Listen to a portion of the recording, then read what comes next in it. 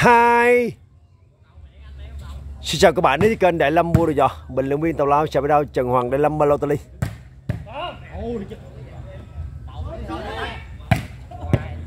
Sơn Chim vừa có một quả nã ra bạc, bóng bay quá xa. 1-0 nghiêng về cho Braxin.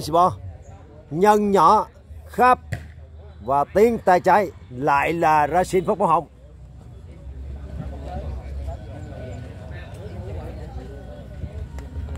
Còn bên kia là Thọ Bến Tre phối hợp cùng Sơn Chim của Kinh Sê và Thiện Hóc Môn.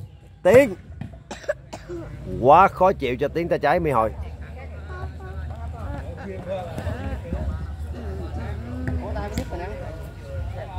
2-1.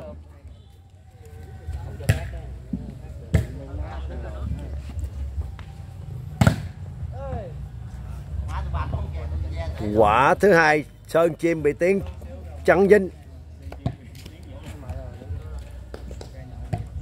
3-1.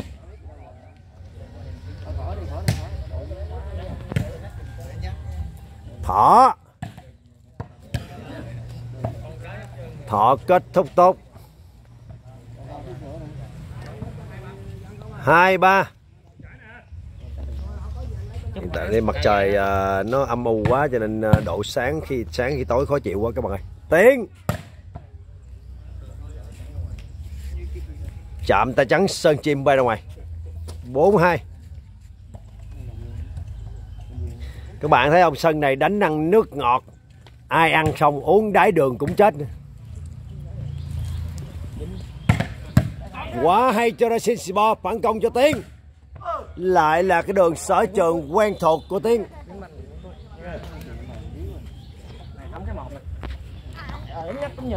5-2. Trời ơi, ấm cái một ấm tay luôn. Ấm tay sao nở, hai tay nở. Khoai. Thọ gõ cổ tay bay ra ngoài. 6-2. Thật sự có nhân nhỏ vô quá khó chịu các bạn ơi. Thọ mũi giữa. Một pha chớp bóng trên đầu ngón tay quá tuyệt vời của Thọ. 3-6.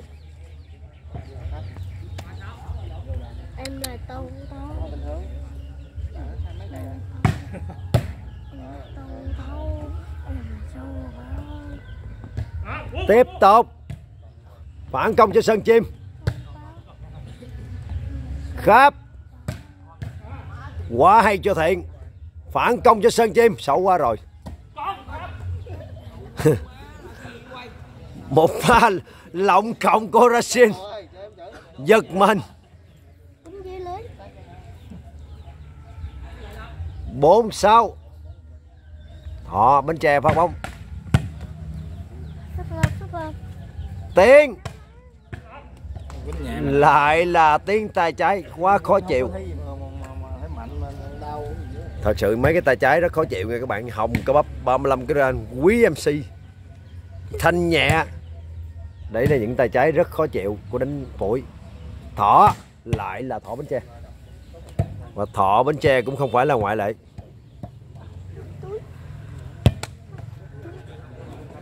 Khoảng 2008-2009 cậu nhóc Thọ Bến Tre rất bé, và lúc đó Thọ Bến Tre cũng đã đi khắp Sài Gòn rồi các bạn à.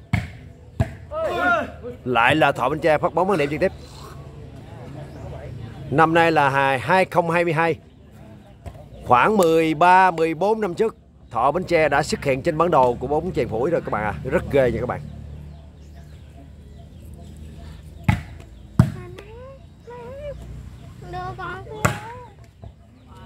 Lại là Tiến quá khó chịu thật sự, tay trái của Tiến. Đổi sân. Mặt trời lúc sáng lúc nắng nó hù, mất chỉnh tới chỉnh lui.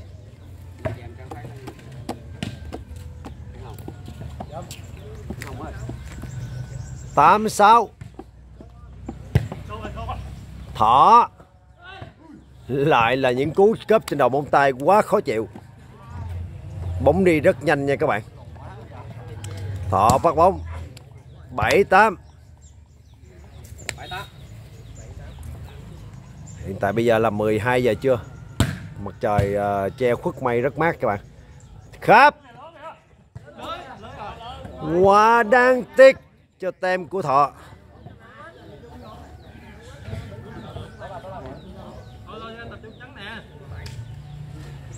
Chín 7.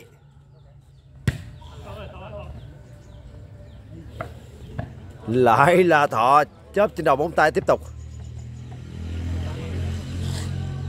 8-9. Có vẻ như đồng đội đang rất tâm lý về Sơn Chim nha các bạn. Không tự tin lắm các bạn. Cố gắng lên Sơn Chim ơi. Kinh xe đang đợi bạn.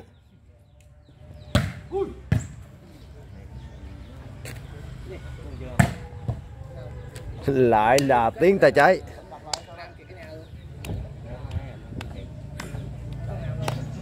Tiến tay trái đánh phẹp phẹp lấy điểm liên tục.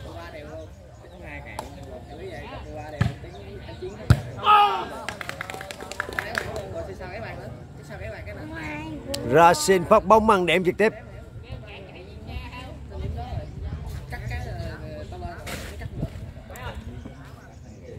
Mười 11-8. Sơn Chim. Kháp. Một pha chắn đôi giữa Kháp và Tiến tay trái quá khó chịu. Và cơ hội phản công cho Kháp.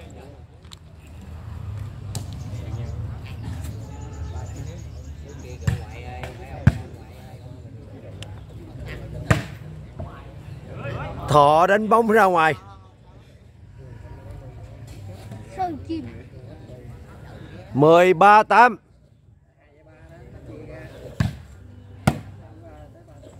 Sơn Chim. Lại là Sơn Chim nhảy bóng vô lưới luôn. Tình hình này không có gì cứu chữa nổi nữa rồi. 14-9. Lại là Braxin. Thương hiệu Braxin Sport. Các bạn để ý nếu mà Đại Lâm quay YouTube lúc nào có Braxin Sport, tệ lắm cũng phải 2 tới 3 trái lưới ra ngoài. Đấy là thương hiệu phải có. Braxin phản công coi nào. Quá ghê. Thọ. Braxin Sport. Braxin Sport.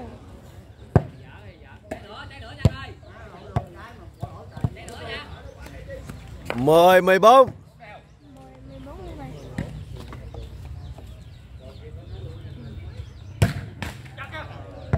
Thọ phát bóng không qua lưới. Kết thúc chương trình đài truyền hình đến đây hết. Xin chúc mừng tem Tiến, Kháp, Braxin Sport và Nhân nhỏ. Giữ giùm con ghế nha. Con đi không mất đâu. Mặc cái ghế rồi con ơi. 12 giờ chưa? Hôm nay là ngày 27 Tết rồi các bạn à. Chỉ còn 2 ngày nữa thôi là giao thừa đến nha. 5 nhâm dần 2022. Chúc cho mọi người luôn sức khỏe, bình an, may mắn nha. Còn đây là người đặc biệt hiện tại bây giờ nước ngoài cũng đang sinh sống tại Việt Nam, là Duyên Thái Lan. 2-3 quốc tịch luôn các bạn ạ. Quốc tịch Cambodia và Thái Lan. Anh ta nói về 1-2 câu về Cambodia trước rồi nè. Nói đàng hoàng coi. Rồi làm chân nó làm từ Khmer ơi. Nói đàng hoàng. Việt Nam ơi. Đây là nói dịch đàng hoàng tiếng Việt Nam đây coi. Qua Tết này sẽ đi qua bên Campuchia.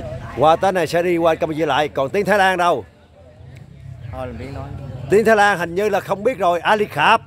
Không có nói được nữa.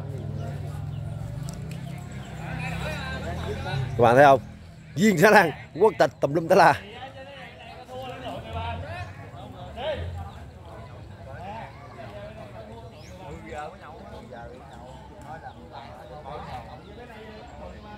Đang cáp kèo và cáp kèo tiếp tục nha các bạn. Cáp kèo và cáp kèo.